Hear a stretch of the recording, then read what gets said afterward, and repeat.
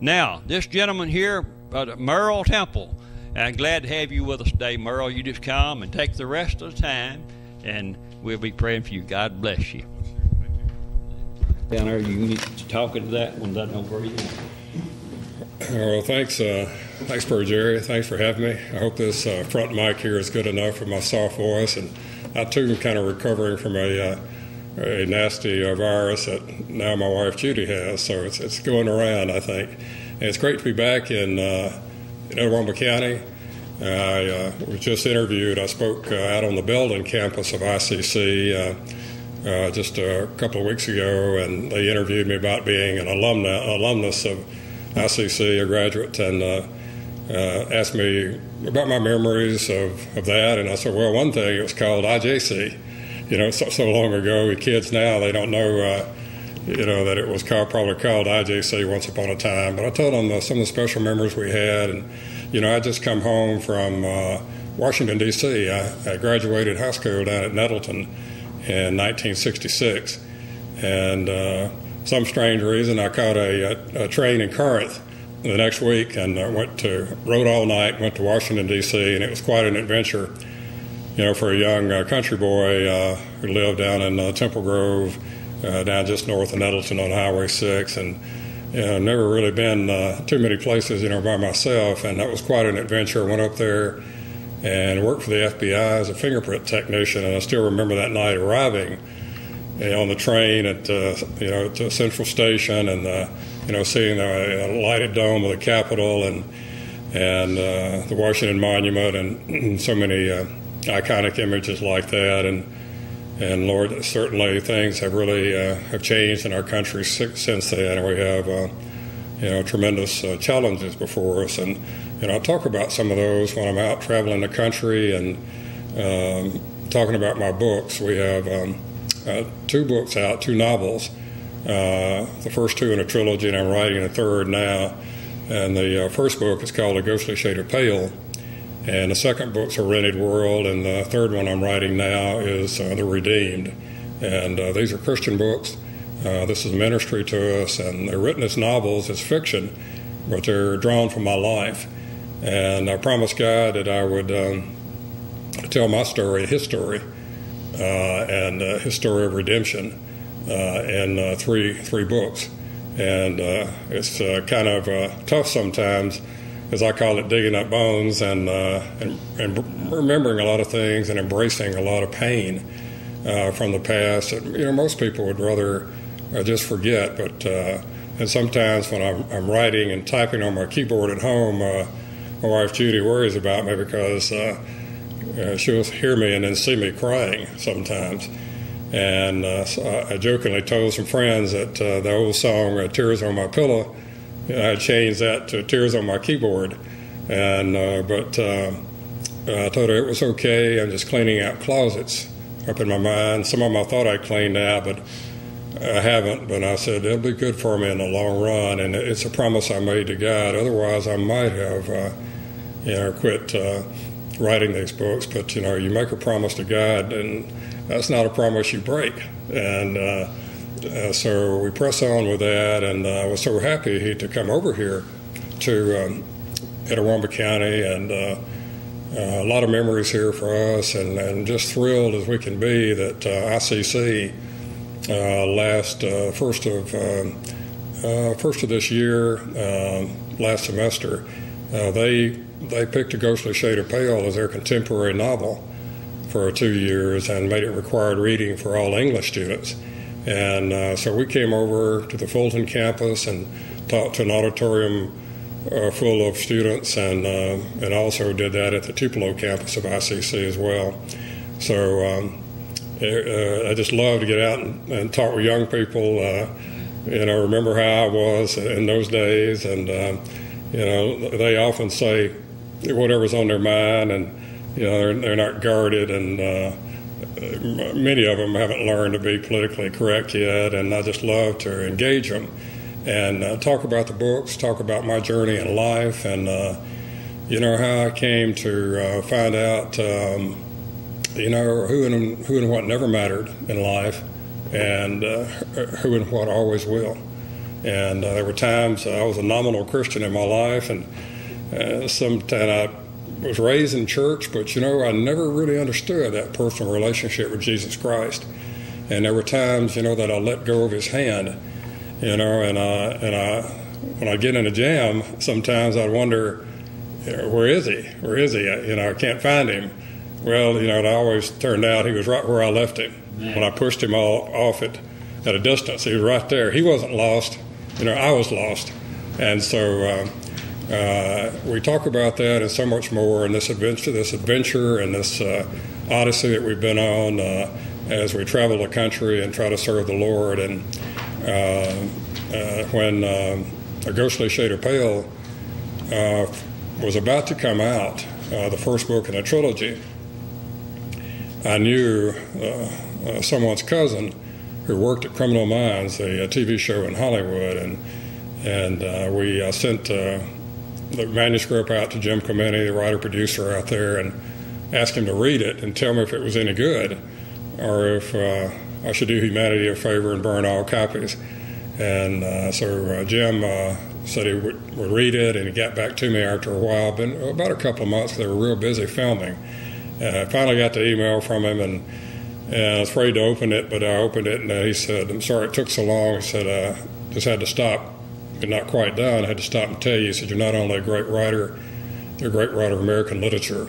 And that's what this is, a big crime stories literature. He said, come to Hollywood, I want to represent you." So we loaded up the Nissan Murano with so many books. We didn't have any bounce left in our springs going out on I-40. It was kind of clunk, when we'd hit a bump out there. And worked our way out there, and it was just like a fairy tale. It really was. And all my friends were worried about me. They said, "You're going to like Babylon." and I said, "Yeah." I said, "Judy and I just plan to march around the city and blow our horns, and until the walls fall down, and kind of like Jericho." And so, but when we got out there, we found a lot of nice people. Met a lot of believers out in California who humbled us, and certainly humbled me. It's not easy out there to follow Jesus.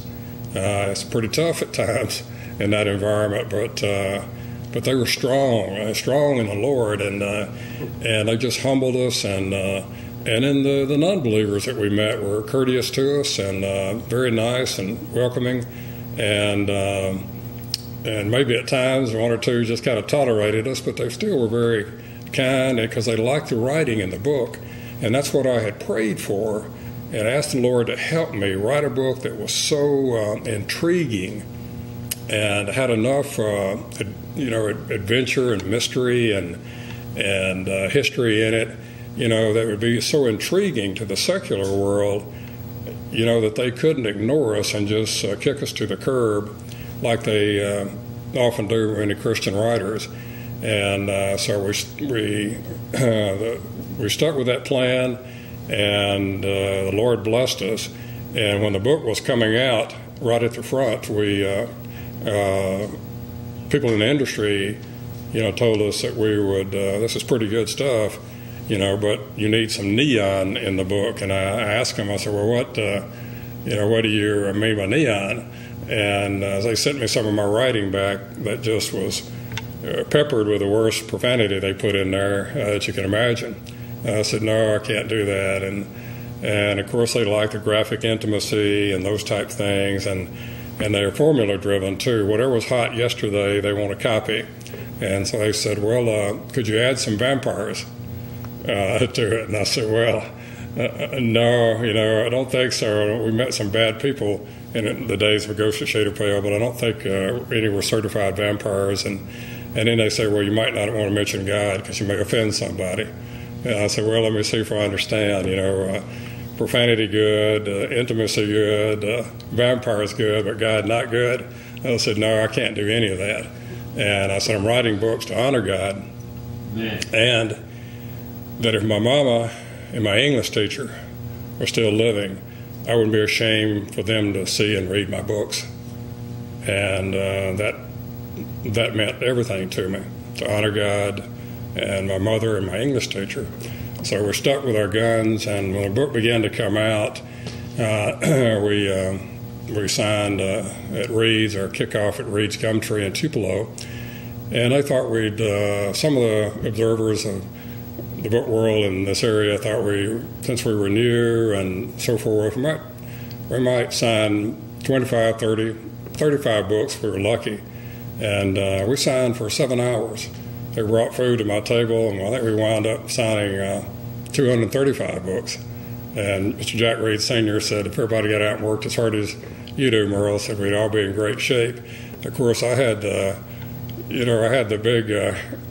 big man who was taking care of everything for me. We give him all the glory in what we do, and he is just amazing. The doors he's opened, and all the so-called experts said couldn't be opened. So we went out to Hollywood, and we signed copies of A Ghost of Shade Pale for the cast of Criminal Minds, and to watch them film. And I have to say, we met Shamar Moore and Matthew Gray Gubler and Joe Mantegna and Thomas Gibson, a lot of those folks, and they just couldn't have been any nicer to us. Very gracious, and then we did interviews and book signings, and before I'd left Tupelo, I received a call from a friend. He said, well, you're a Christian, you're going to Hollywood, you should try to get on KKLA in Los Angeles. That's the largest Christian radio station in America, in LA of all places. And I didn't think he really thought I had a chance of doing that, but I looked on their website and I couldn't find a producer. They usually book guests, and I just clicked at the screen, the list of all the on-air hosts fell down for me to look at. I don't know why I did that, because I didn't know any of them. But when I did, the Holy Spirit pointed at one, Frank Sontag, and I didn't know Frank Sontag had the largest show on the largest Christian station. Couldn't find a contact for him, thought it might be on a Facebook page for his show. So I hopped over there, and sure enough, they had a page, and I just took a chance and shot it into the blind, my story, and said I was coming to L.A., and went back to typing at my desk. And on-air talent never look at their Facebook pages, and producers do every once in a while. And about 15 minutes ago, my private line rang on my desk, and it was Frank Sontag. He said, "This is Frank Sontag from L.A." And I said, "Well, hello, Frank." And he said, "No, you don't understand, Merle." He said, "I'm never here at this time of day in the studio." He said, "But something would not leave me alone at home, and told me I had to go into the station." And he said, when I got here, he said, nothing would do but that I check the Facebook page. And he said, you must understand, I never, ever, ever, ever, ever check the Facebook page. And he said, I saw there one message, and he said, I must contact this man immediately. And I said, well, Frank, I think this was a God thing. And he had me tell that story on the air. He gave me an hour of drive time from 5 to 6 to give my testimony to Southern California. Strictly a God thing. And it was quite emotional, quite moving, and a lot of lumps and throats there, I think, that day, and a lot of wet eyes. And I know my eyes were wet, and I think Judy's too. And but when I walked out of that interview, I told Judy, I said, I have never felt more in the perfect will of God in my life. I said, everything I've gone through, all the ups and the downs, the joy, and especially the pain, the tragedy, it's all been preparation for this platform that he was giving me to talk about him, and about the day that I just crawled to the foot of the cross. Crawled to the foot of the cross and said, Master, I have ruined this life. May I have another? And grace and mercy just poured out on me from his wounded side. And nothing has ever been the same again. And I wish that for everybody, and that's a big part of our message that we take. Now, Ghostly Shade of Pale was set, or I should say that after that radio broadcast, we signed in the age of L.A. at a Lifeway store. We were brand new, 2,000 miles from home. No one knew us. And we had to beg our way in to sign there, do a consignment signing at Lifeway, because we weren't in any of the big chains then. We are now. But they had heard me on KKLA, and people poured into the store. And we signed more books than anybody ever had at that store except Charles Stanley. And Brother Stanley's been on TV for 60 years. So that's a pretty good company to be in. And so we signed 100 books there, and then went up to Malibu for a signing, and had dinner with the producers of Saving Private Ryan to talk about the book. And then I had an interview in Beverly Hills that Criminal Minds had arranged on an insider TV show called Media Mayhem. And when we were driving to that interview through Beverly Hills, and Judy and I were kind of, looking around at all the iconic images all around us, and gawking like a couple of country bumpkins that we were. And I looked at Judy, and I said, Judy, we are the Beverly Hillbillies. And all we need is Granny up on top of the Murano in the rocking chair, and we'd be set. But it was great, and we went to that show, and nice young man who looked a whole lot like his daddy did when he was young. Mel Gibson's son, Will, mic'd me and powdered my shiny head, and the lady who interviewed me, Allison Hope Weiner, is our big entertainment lawyer out there, and also her brother created Mad Men, and there was just a lot of Hollywood connections in that studio, and that studio had a lot of mystique, and very dark, and kind of like some of these. I told everybody it's like some of these film noir things out of the 40s and 50s, where all you needed, was a fog coming in, and Humphrey Bogart walking out with a trench coat, and the Casablanca had that kind of feel to it. But it went really well, and we did about an hour interview there, and that went up on YouTube, and a lot of our stuff's up on YouTube. Most of our stuff is our talks and interviews, and we began to do interviews all over the country and all over the world about A Ghost of Shade of Pale, which was drawn from the time when I left Ole Miss in the early 70s. And President Nixon had just declared the first war on drugs. And I decided, probably foolishly, that was the place for me, and I went into that as an agent. And it was just a different time. It's history. It's a time that people think they know in Mississippi, in this area of the South, but probably really don't. It was the end of the war was coming. It was winding down, and that was bleeding over into the South, into Mississippi, and a lot of corruption, a lot of drug money and organized crime, corrupting public officials, and some of the intelligence agencies of the federal government, were running guns through Mississippi, and they were using small airfields that we have so many of to hire mercenaries to pop out of those fields and fly under radar into Central America running guns to whoever we were supporting at the time. And the problem was that when they came back, those mercenaries were loaded down, their planes were loaded with drugs. And the only question was whether it was sanctioned or not, and we believed at times that it was. And it was just a different time, a dangerous time. And we went into all of that, and then I was working undercover in South Mississippi. There weren't very many of us then, so if you got in trouble, you were pretty much on your own. Just you and the Lord, because there weren't very many of us, and no one was coming to your rescue. And I was working solo undercover in South Mississippi in Tylertown in 1972, and some heroin dealers surprised me earlier than the deal was scheduled for. And I was kind of forced to go out with them to talk about the deal. And out near midnight, traveling out into the middle of nowhere, if they'd let me out, I never could have found my way back, probably.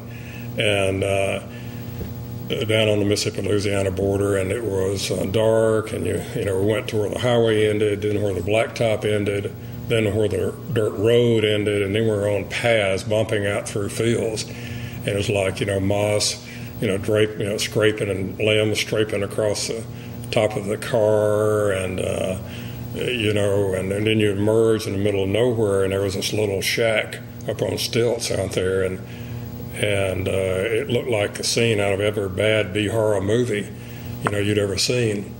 And you expected Freddie to jump out with a chainsaw or something. And I went inside, and just when I did, they pulled guns on me, put a pistol to my forehead and a shotgun in my stomach. And they decided they were going to keep their drugs, their heroin, and just take my money and kill me. And so they began to debate about where to dump my body and that sort of thing. And during the middle of all that, the one sitting across from me, who was staring at me, he produced one of those old Gillette double-edged Gillette razor blades. Sharp things, cut your end of your finger right off, if y'all remember them. And he looked at me, eyes never leaving mine. He'd just gotten out of Angola prison, which was a bad place then. I've kind of turned it around now, but it was really a bad place then. And he looked at me, and he put the razor blade in his mouth, and he bit down on it and twisted on it, and he bit it in two. And he swallowed the razor blade. And of course, it just cut his mouth up terribly. And then the blood just began. He smiled at me, and the blood just rushed out, bubbled up at the corners of his mouth, and ran down on his throat. And he put his hand in and got a mouthful of blood and asked me if I wanted some. And I told him no, I didn't think so. And then after that, he got a whole box of long stem kitchen matches and had them all lit at once. And there, at midnight out there, these guns on me, and all of this happening, he bent over while the other one had the pistol on me. He bent over and put his mouth down over the flame and swallowed the flame as the blood was pouring out of his mouth. And that's when my whole life flashed before my eyes. And I think it's true what they say, that when you believe you're about to die, you see things that you can't consciously recall, and I certainly did. I saw myself as a toddler holding my parents' hands when I was a little bitty thing, walking with them. A lot of beautiful images, really. And I tell people I wouldn't recommend the stimulus that it took to produce that, but a lot of prayers went up that night, and I was not one to pray, very seldom, and but I did some prayers that night. I didn't ask for deliverance, but I asked to see one more sunrise. I didn't think I deserved deliverance or to getting myself in such a jam, and but it's a long story. It's in the book, but God did deliver me. I did see another sunrise. And it was quite a big thing when it hit the press all over the state and maybe the tri-state area. The state agent had been held hostage and kidnapped by drug dealers. It was headlines were everywhere, and big headlines in the Jackson Clarion Ledger.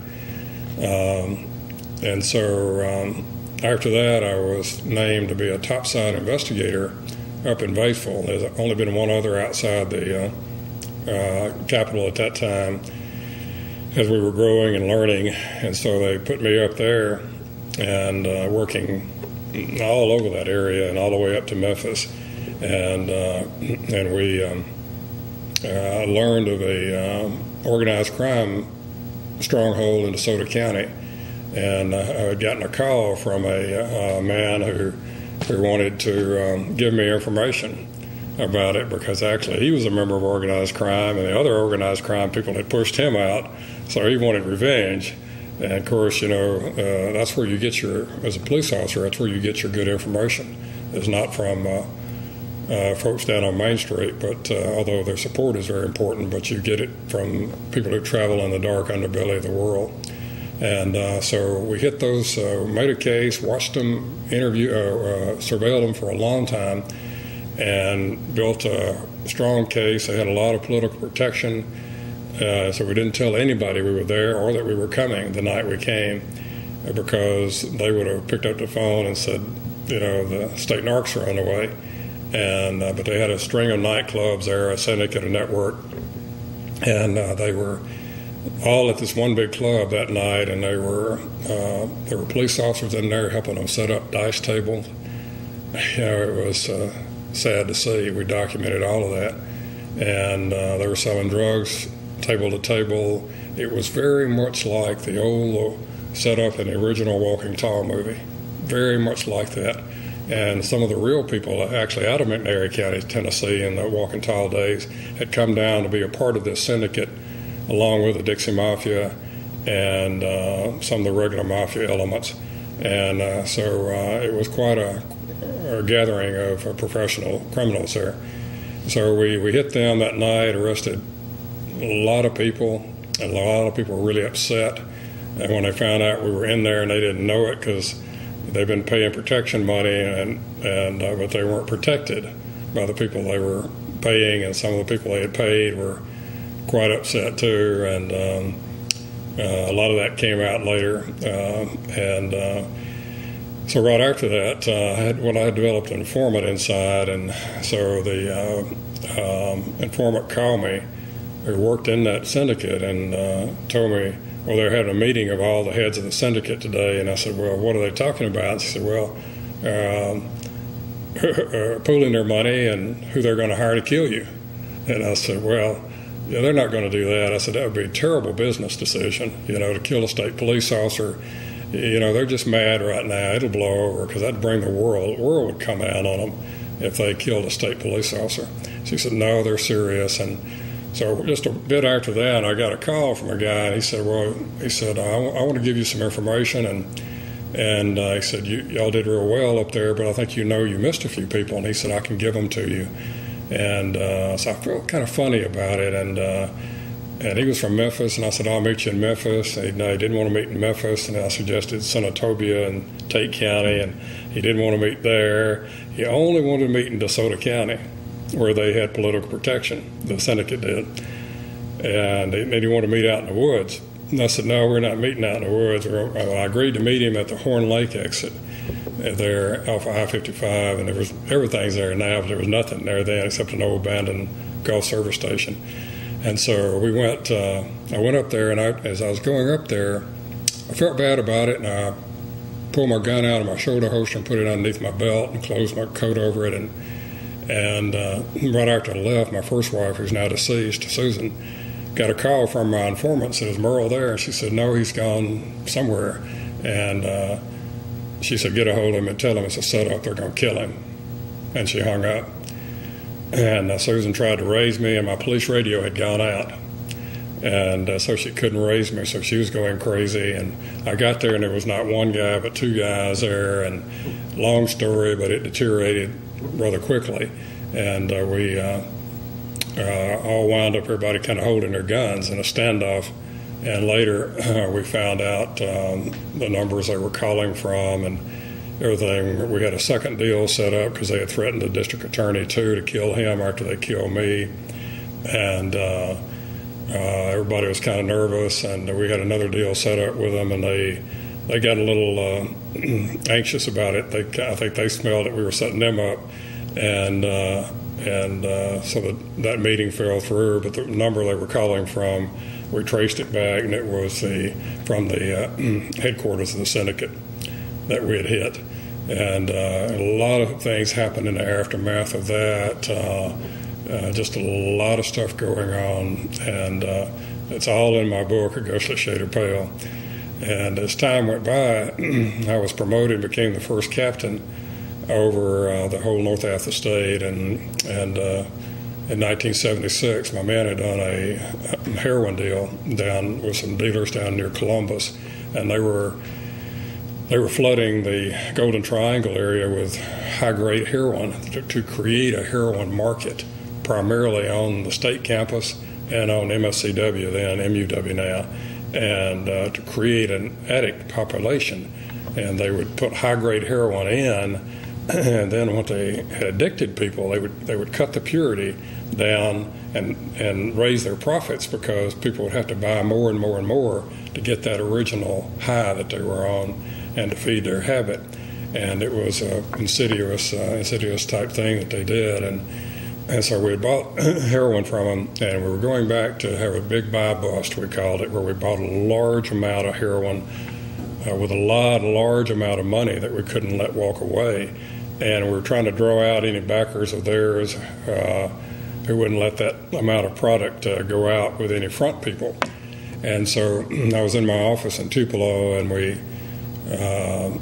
I was on my way to meet my men. I ran down out of the office there in the old TNS building, for those who remember it, right by the Federal Building, right across from the Baptist Church. And, ran down to my car and jumped in my car and cranked it, put my hand on the gear shift. And when I did, the Spirit filled up my car, wrapped all around me, all through me. I'd never experienced anything like that in my life. I'd always kind of ran from God, and it terrified me. I was like, what is this? And it spoke to me very clearly, all around me, all through me, inside of me. Said, go back and get the bulletproof vest. And it subsided and was gone. And I'm like, what was that? I'm losing my mind. We don't have any reason to believe that it's going to be more dangerous than usual. I said, I've been working too hard, and I just lost my mind. And agents didn't like to wear those vests because they were bulky and hard to conceal, even though it was in November and they had coats on. And in those days, they didn't have any armor in the vest. So all it would stop was like up to a 38 caliber handgun. And that was all we had. And I said, I don't know where that was coming from. And so I put my hand back on the gear shift to leave, and the Spirit came right back in the car, filled up the car, in me, around me. There was nothing but me and the Spirit. And it wasn't optional this time. Go back and get that vest. And I said, okay, like this. And it subsided again. I went back and got the vest and met the agents to set up the parameters of the deal and told them we'll be surveilling you closely and want y'all to keep it in town in Columbus so we can have buildings and things to hide behind. We can stay close to you and listen to the body mics, what's going on, in case you need us to come in. And they said, oh, it's fine, And I said, no, do that. And I want you to wear these vests. No, we don't want to wear those vests, No, we don't want to fool with that. And I said, don't ask me why. I said, just humor me and wear those vests. And so we were doing the deal. The deal did get away from them. They let the dealers lure them out from downtown, out into the country, kind of south of town. And it was down on this road, and that wound around, and there was a big high levee, and the road ran across, and depressions on either side. It led off into the swamp. And over here was a railroad that came through, and there was a high railroad trestle there. And right up in here by the railroad trestle was a clump of pine trees. What we didn't know was they had a sniper planted right in there behind the pine trees with a high-powered rifle to cover the deal. And so we had to lay back because we had nothing to hide from, and the body mics were cutting in and out and in and out, and it was very frustrating because after what had happened to me in the car, I was very nervous for the men, and then I heard them negotiating the deal, and then it cut in and out, and then I heard you're under arrest, and it cut out, and then I heard ta-ta-ta-ta. And I looked at the chief of intelligence with me in my car, and I said, Claude, was that gunfire? And then the other agents started to erupt on the radio around on the other side of the deal, other perimeters, and said, Merle under fire. And we came across the levee, caught in a crossfire. It was a scene from your worst nightmare. Everybody firing their guns. One violator been shot. One agent been critically wounded. Bullets flying everywhere. Gun smoke just hanging heavy in that ice cold day. Clouds had rolled in and all day, and it was like nothing really I'd ever seen before. The clouds were so tight, they just carpeted the earth and just like squeezed every bit of the light from the surface almost. And under that umbrella, which later was the biggest ice storm I think we'd ever seen in the state, and just made everything from Jackson to Corinth one big sheet of ice later that night. But underneath that was just this gun smoke, just drifting and hanging in that air and just drifting across the scene, and everything was in slow motion, and you hear people barking on the radio, and And the agents were nervous, they were scared, they were firing even at shadows, and it was just mayhem. And then we rolled out of the car and took cover, and the female agent who was with the male agent who made the buy, she told me that Jerry's hit bad, he's hit bad. And I said, go to the hospital, go. And so she went to the hospital, took off for the hospital with him, and she had shot a violator on the scene, the one who doing the deal, went in to draw out his weapon, and she shot him just as he was drawing out right through his wrist. And it was a horrifying day for, really, we were young then, we were in our 20s, and, I was a captain, but I was just a few years older, than some of these agents who were, pretty young themselves. And so we finally secured the scene. The sniper had fled the scene, and I went to the hospital and arrested a violator who had also come there for treatment of his gunshot wound, and tried to comfort the young female agent and told her she'd done a good job and just seen her partner shot many times, and she just shot her first person. It was a traumatic day for anybody, especially somebody that young. And I went into the ER, and when I walked into the ER, they had my friend Jerry on the table, and they were cutting his clothes off. And then when they got down to cut the vest off, it's a white vest, and it was crimson soaked in blood. And it was a bad time. And the doctor said, Merle, look at this. He said one round hit him in his lower extremities, one passed through the crook of his right arm. He said, and this one hit him right in the chest. He said it penetrated the vest because it wasn't designed to stop a high-powered rifle. But he said, look, Merle, it punched through it, but it deflected it and took some of the punch out of it. He said, so it went in behind his right breast, skittered around the barrel of his rib cage, and popped out behind his left breast. He said if he had not been wearing that vest, Merle, it would have taken out his heart and lungs. He'd have been dead before he hit the ground. I get chill bumps right now. It's been almost 40 years. I get chill bumps down to my ankles. And I shuddered. You could almost feel the shuffle of angels' feet, around us there in that ER that day. And I knew I was not alone. I didn't understand it, but I knew that we were not alone. And I tell people, don't tell me God doesn't speak to people anymore. That's not true. He may not do it all the time, and He speaks to us through Scripture every day if we read and study Scripture. But when He chooses to, He makes Himself known. He's still here, and He's still in control, and He's not done with us yet. And so those kind of things shaped my life. And then I got into a situation where I had to run an internal affairs investigation and investigate a corrupt governor who was forcing people into our agency and lowering standards in order to corrupt us and spy on us. And a big thing broke about one of them, and I had to do a multi-state investigation, and they weren't real happy with me in the governor's office because it didn't turn out the way they wanted. And so then they began to make life hard on me. And what they do in government then, and they still do today, is they will bring charges against someone and leak stuff. First, they'll leak stuff on them, get their friends in the press, some of them interested. And if you don't think it doesn't work this way, I'm sorry, that's the real world. And they get friendly press to take it, always looking, they may not be bad themselves, or they might be, but they're always looking for a story, and they'll take it, whether it's true or not, and they'll run with it, and then they'll come in. If that doesn't do the trick, they'll come in and bring charges against you for something and taint you in any way they can if they're afraid to go after you openly. And all of that was beginning to take place with me, and I decided I was going to have to leave that job. I didn't want to, and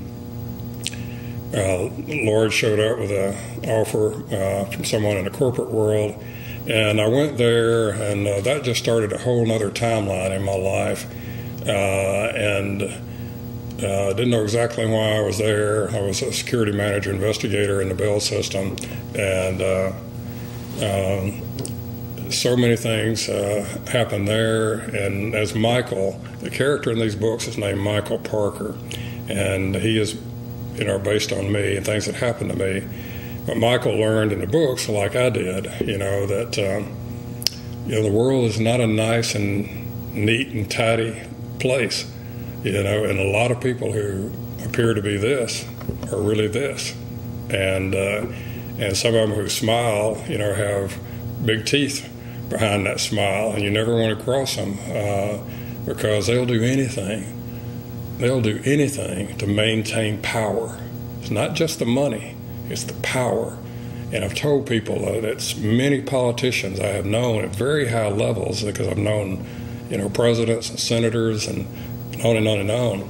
But many people at that level of power, they have so much power, and they have done so many things in their life to maintain that power that they are very reluctant to give it up. And they've made a deal, a Faustian deal, a deal with the devil, many of them. They've made a deal that they'd rather rule here on earth, in hell on earth, than they had to serve eternally in heaven. And so when it gets, even in their later years of life, when they may begin to stare at infirmity and other conditions, they're just really reluctant to give up that power because they know what they've done. They know what they've done to people to maintain that power. They know the deals they've made. They've ransomed their soul. And they equate retirement with death. And they are terrified to stand before their Maker. They are terrified. And if you don't think that isn't true with some of those folks, then, it's... I'm sorry, that's just the way the world is. The world is a dangerous and dark place, and that's what we try to talk about in all our books. And then Michael finds out in a Rented World book too that the professional criminals or organized crime figures who tried to kill him were just choir boys. When it came to these corrupt political and corporate figures, who would do anything, they made them look, the criminals, the organized crime people, look like choir boys in what Michael calls, and I call in the books, the unholy trinity of politics, crime, and business when it comes together. And they all kind of, do things to help each other, and it's just not quite like, we're led to believe sometimes when we're growing up. And so that's one of our missions, is to go out and talk to people and tell them this: the world is a dark and dangerous place. This is not our home. This is not our home. We're just pilgrims passing through to eternity. If you hadn't read Pilgrim's Progress, a classic, I'd commend it to you sometimes. There's a lot of truth in that old book. And when Christian starts his journey to the eternal city and all the dangers that he faces, and that's the way it is in the world. And if you follow Christ, then your journey will be a tough one. The Lord never promised us it would be easy. He said, they hated me, they'll hate you. And so we try to tell people that all is necessary to lose yourself in this world. At times when the world is so seductive, here's something for free, I can do this for you, I can do that for you, there's just so much darkness and danger, and all it takes to lose yourself and your eternal soul is to be turned around one time with your eyes closed and your conscience muted, and to let go of the Lord's hand. That's what they want you to do. Listen to them, turn you around once, your eyes shut, whispering all that sweet nothings in your ear, and kind of damp down your conscience and that voice speaking to you saying, don't do it, don't do it. And then they want you to let go of the Lord's hand. And then you're lost before you know it.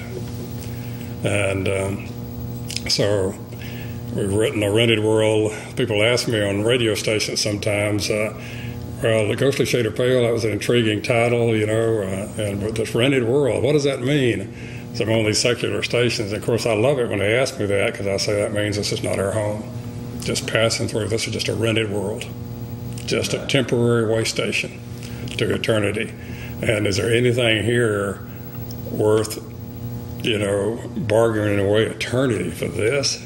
There's nothing here, and I've been through a lot in my life, and I have reason, by temporal standards, I have reason to really have bad feelings and maybe hate and bitterness, and for some, but the Lord took all of that from me, and showed me, that you can't follow Him when you're carrying around all that stuff, and plus it hurts you. It doesn't hurt the people that you're angry at, and besides that, it mutes your walk with Christ. And so I'm working on the Redeemed now, and I haven't had a chance to really get into these two books, but there are a lot of great messages there. So I would just tell you that if you would like me to come speak to your church or your school or your civic club, I'll go anywhere anybody will have me. And our books are now in a lot of middle schools and high schools, and we're thrilled about that, and the chance to go out and talk to young people before they have to face all of these temptations and snares, that I've faced along the way, and that's part of our ministry. And I would tell you that I came back to find God's hand, and I took a hold of it, and I took a walk in the woods of God, and I came out taller than the trees when I did, and I began to understand things that I never understood, was incapable of understanding without Him. And so I love the Lord. I'll proclaim it everywhere I go, no matter how hard it gets, no matter who attacks me and everything. The more they attack me, the more I shower them with love. Amen. The more I shower them with love. When they say, "Oh, this and that" to me, I say I hear a lot of anger there, but I suspect it's suppressing a lot of pain, covering a lot of pain, because you miss Him, you long for Him. And I said, I hear no love from you. I said, but I love you because He loved me when I thought I was unlovable. So I say thank you, and God bless you, and thank you so much, Brother Jerry, for having me here today. Thank you, Merle. Appreciate that. Yes, sir. Enjoyed it, and hope that everyone else did.